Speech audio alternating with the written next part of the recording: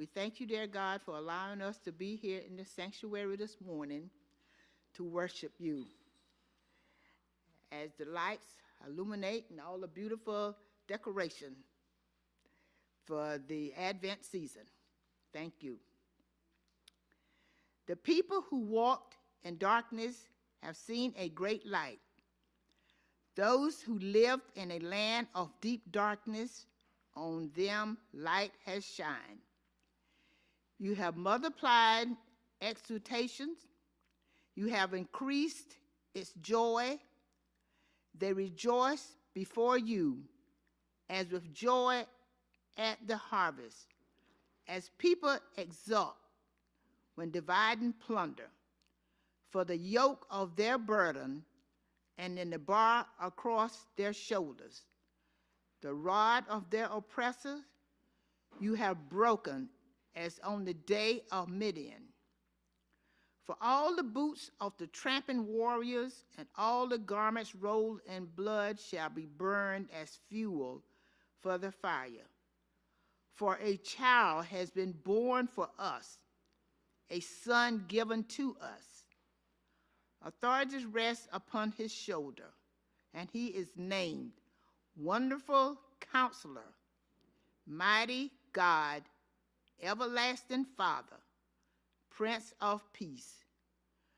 Great will be his authority, and there shall be endless peace for the throne of David and his kingdom. He will establish and uphold it with justice and with righteousness. From this time onward and forevermore, the zeal of the Lord of hosts will do this. This is the word of God for the people of God. Thanks be to God. So as we take our Advent journey this year, through these 4 weeks between now and Christmas Eve, we are going to be exploring the heralding of the good news. At this time of year, heralding might be understood by many of us to be the job of angels, right? Hark the Herald Angels Sing is a beloved Christmas hymn. Taken from the birth narrative in the Gospel of Luke, it's the angels who are the ones who announce or herald the good news to the shepherds. The good news of the birth of this long-expected Savior, the one who will bring change to their lives as individuals and as a community. But it's not just angels who herald good news. Anyone could be a herald of good news. Families herald good news when they send out birth announcements or wedding invitations, telling family and friends that their long-expected child has arrived or that a new son or daughter has been welcomed into the family. It's good news that's worth sharing, and so they are heralders of that good news. A coworker might rush into the office and tell everyone, good news! The boss is giving everyone a Christmas bonus this year. That's good news indeed, and definitely worth sharing with your coworkers. The Miami Herald is a newspaper which provides news and information, some good and some not so good, of course, to readers across the whole southern tip of Florida and beyond. Newspapers have their roots in the actions of town criers or heralds who came into the center of a community to herald the good news or just the news of the day before everyone could read on their own, before there were newspapers that were regularly printed for daily news. Today, we begin with the good news heralded to the people of Israel through the words of the prophet Isaiah.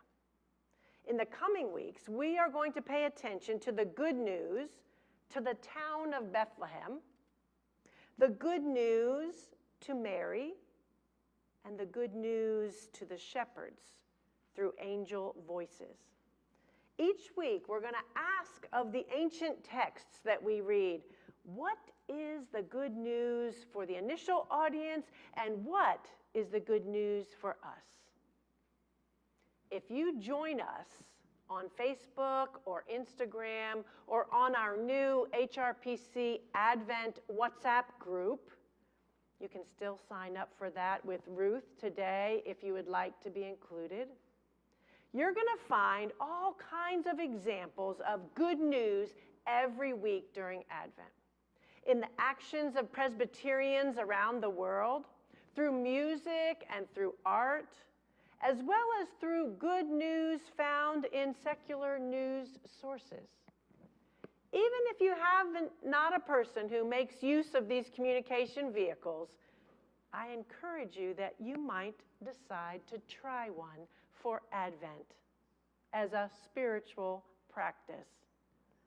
You might hear some good news heralded to you in a new and different way that you don't usually participate in. But if you're totally uncomfortable with social media and can't stand the thought of even trying it for 4 weeks during Advent, then look for a printed guide in the mail that will be mailed to your home each week during Advent with good news. And if you haven't gotten one yet for this week, let me know and we'll make sure that you're on the list. So what good news then does the prophet Isaiah herald to the people of Israel? What will God be doing that will change their lives? I want you to listen first to these familiar words from Psalm 23. Even though I walk through the darkest valley, I fear no evil. For you are with me, your rod and your staff, they comfort me.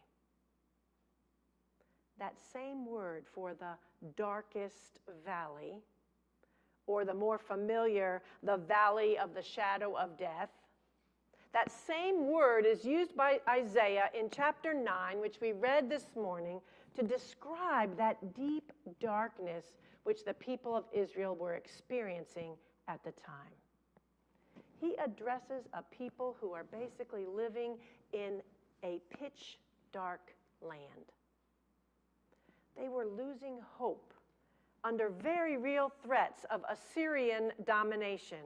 They faced a very uncertain future as a nation.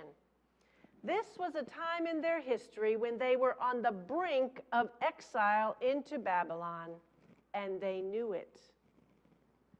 The previous chapter, chapter 8 of Isaiah, pictures these advancing Assyrian armies closing in on them like a flood of the Euphrates River, which cannot be stopped. And he warns the people of Israel and Judah, prepare to be shattered. Ominous words, dark words, not your feel-good Christmassy message.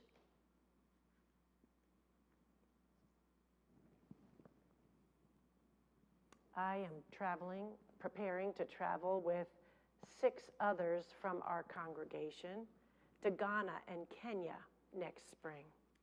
I'm reading books by Ghanaian and Kenyan authors to get ready. Right now, I'm in the midst of a book called Homegoing by Ya Gayasi. She was born in Ghana and she was raised in Alabama. In this work of fiction, she chronicles the story of 2 families over several centuries, describing rural tribal life in Ghana, the arrival of the English who capitalized on intertribal warfare and introduced the transatlantic slave trade, the mixing of races through marriage, the life of blacks sold into slavery in the United States, and then the life of blacks in coal mining towns in Alabama, and then in the urban sea of Harlem in New York City. Each chapter throughout this book is focusing on a new generation, and thankfully she gives us a little family tree at the very beginning so you can go back and check who she's talking about. Each chapter often describes lives that are lived in a pitch-dark place. The inhumane treatment in the castle dungeons along the Cape Coast in Ghana, the dangerous coal mines of Alabama, and the agony of mental illness.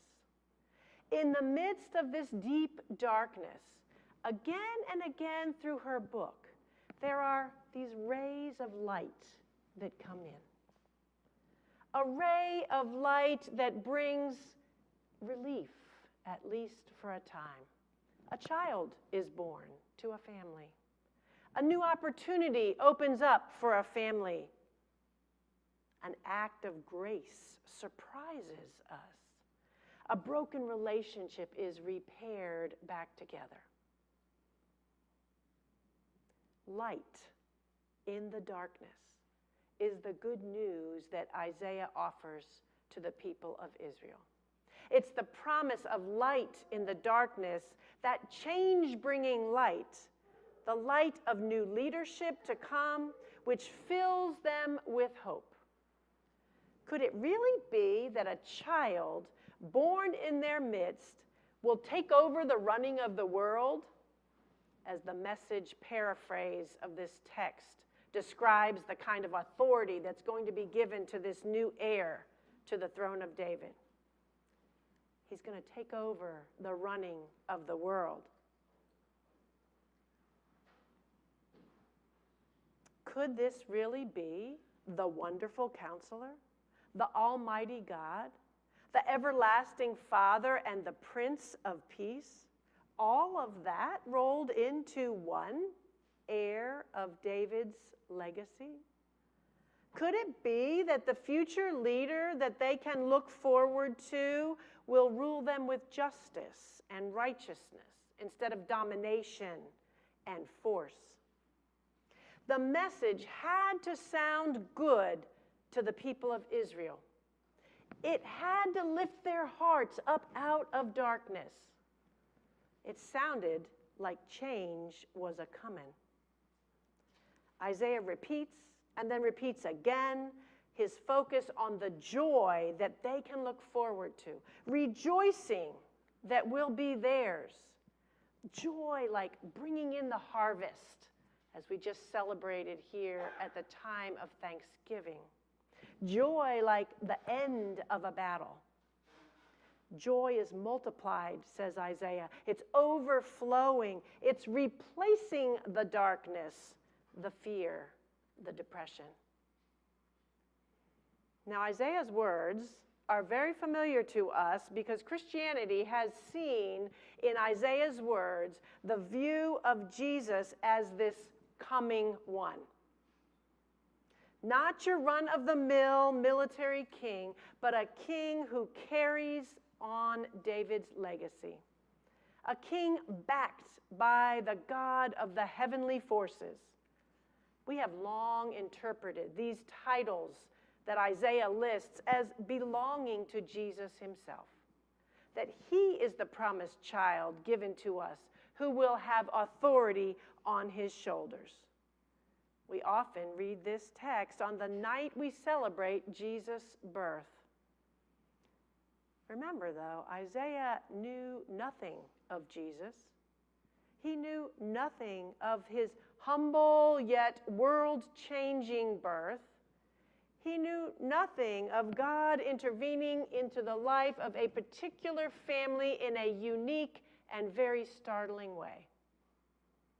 What he did know was that his neighbors, his friends, his fellow citizens needed to hear the good news that they could wait for the Lord in the midst of this pitch-dark land.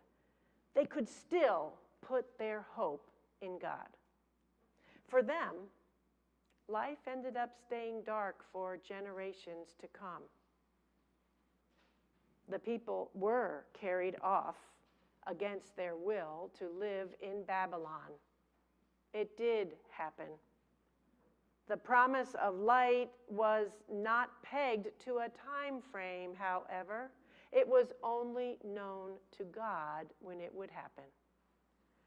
And the light did not come immediately. The light shining in the darkness only came after several generations had been born and grown up in Babylon, generations who only learned about that life before exile from the stories of their grandparents and parents. The point is the promise. Light will dawn. Joy will increase. War and conflict will be burned up, transformed into fuel for a fire.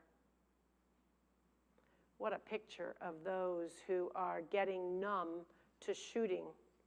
What a picture for those of us who are getting numb to shootings after shootings because an individual is angry and has access to a gun.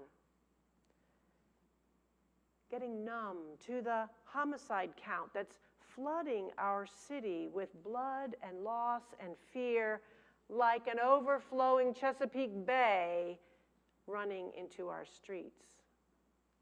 Light seems unrealistic, far off, maybe even impossible from where we sit in this darkness.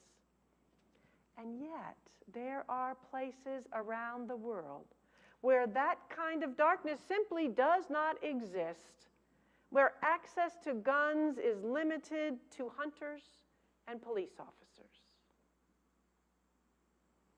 Now, darkness can be in other forms as well, of course. Multiple factors can contribute to people living in darkness in various places around the world. Geography and politics play a part in whether or not hunger defines a community living in darkness, or literal fog of pollution rests right over a city, creating darkness. Pitch darkness can be found anywhere among any people. You see, we humans know what it is like to live in the umbra, the shadow, like the shadow from a total eclipse of the sun, a darkness we cannot control. So the good news of the light in the darkness continues to be a promise for us. It's a promise that God is behind it all.